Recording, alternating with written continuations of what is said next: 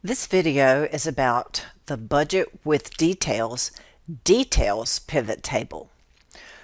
So I'm on the Details tab of the Budget with Details, where you can look up a particular check number, PO number, etc. But there's a great feature called the Details pivot table, which can be accessed by the blue button, the Budget Details pivot table, or the tab at the bottom called the Details pivot table. When you access the Details pivot table, this is just like the Budget pivot table, which is located to the right of the Budget tab. There's just different information on the Details pivot table. So what comes in here at the bottom is a pre-formatted report that you can work from, or the different reports that you can run up here. There are 4 up here that I'd like to show you that I think might be most helpful. The first one is called the Vendor Name Recap. This particular report will give you a list of every single vendor and how much money has been spent with all of those vendors. So I am going to click on that and run this particular report, and then also do a full screen print view to be able to see this report. So as you look down the report, you can see it's alphabetical. And it's also all zeros in the budget column. So I'm going to click on the budget column and just remove it from my report, holding down the left mouse button where I have a red X and just dropping it out of the report. Again, I can use my best friend, the undo button at the top in Excel, and bring that column back.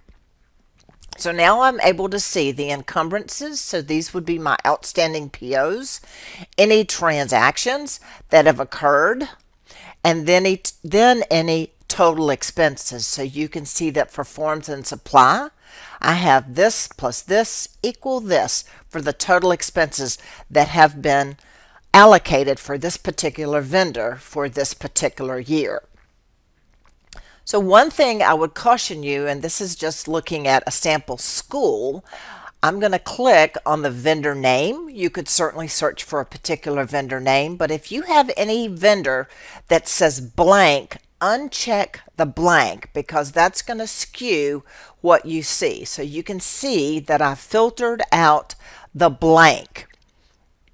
That blank just skews your numbers, so take the blank out. You can also go back a year and compare expenses between 2 different vendors. Let's say that you wanted to look at how much you spent on paper from year to year. So you can look at the fiscal year. I'm going to go back to the Settings tab. This is year 9, where we have refreshed our data.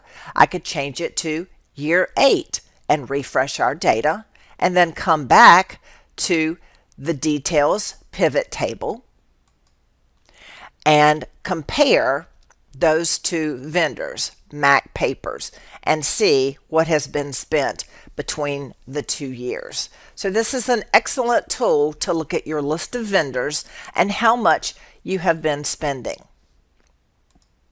That is called the Vendor Name Recap. I also can modify this. So if I wanted to see how much have I been spending with each one of these vendors per month, then I can click on, just like I can with any pivot table, I can modify this. I'm going to drag down the month, making sure it looks like a T-bar, and drop. So you can see with Brame Specialty, a very popular vendor, I'm spending pretty much every single month. In this example, we have sample data, but every single month I am allocating POs and spending transactions with Brame Specialty. If I don't want this column, I can just drag it up. It doesn't matter where I put it in column A. The next report that I'm going to run is checks written by month. So I can see for each individual month, again, I have sample data, so I only have July through December plus January. I could look at one particular month and look at the checks that have been written for that particular month. So here's the vendor name, the journal type, that means accounts payable, the check number, and any kind of comments that go with that, and here's the transaction amount. So very, very handy there. I'm going to filter to bring back everything. Checks written by month. By month means I'm going to put that column first. By check number, the second column, the first column, the second report here means check number will be the first column here by check number. So it's going to sort it in check number order, and then by vendor, and then by month. All of these are filterable if I'm looking for a certain vendor, certain check number, etc. Or I want to bring down the vendor number. Just going to drag and drop. Notice it's doing a subtotal here. Okay, so if you watched the earlier video on the budget pivot table, you just double click on the column heading and you say, I do not want to subtotal.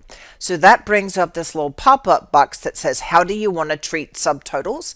The default is automatic, and that happens because when you start dragging things down, it treats these columns differently depending on where you put them in the report. So now I have my vendor number. I can bring down my PO number or anything else I would like in the report. Same kind of thing here. Double click, choose none, and OK. So here is the PO number that went with this vendor. If I don't want those, I can hit my undo button to take those back up, or I can just drag back up. So that is checks written by check number, the third report up here in our details pivot table. The other report that I think is very handy is to look at your staff development. So notice it says Object 312 Staff Development, and what that means is the first column right here, it is already filtered for you on Object Code 312, and that happens to be Staff Development. In this particular case, this is just for one location. This would be location 300. This is a school location. So this is the amount of money we can put our full screen print view on that has been spent with staff development for this year so far at this location.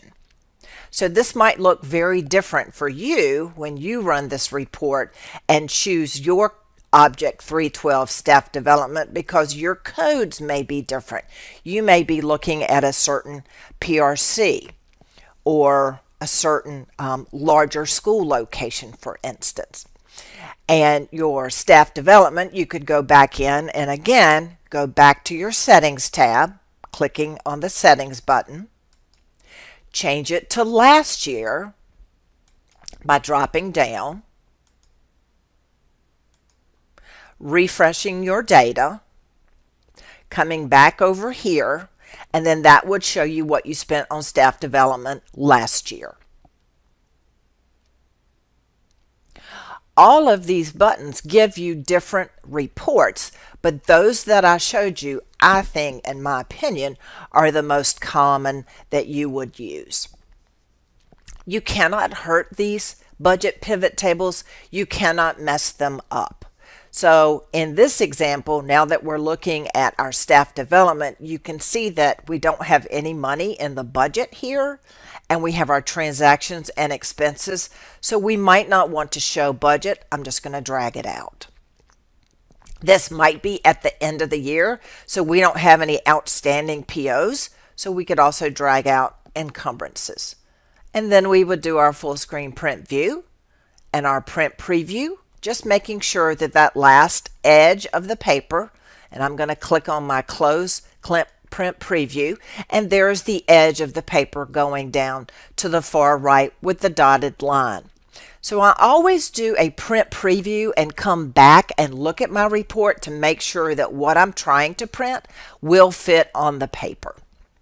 My return to regular view will let me run another report, for instance.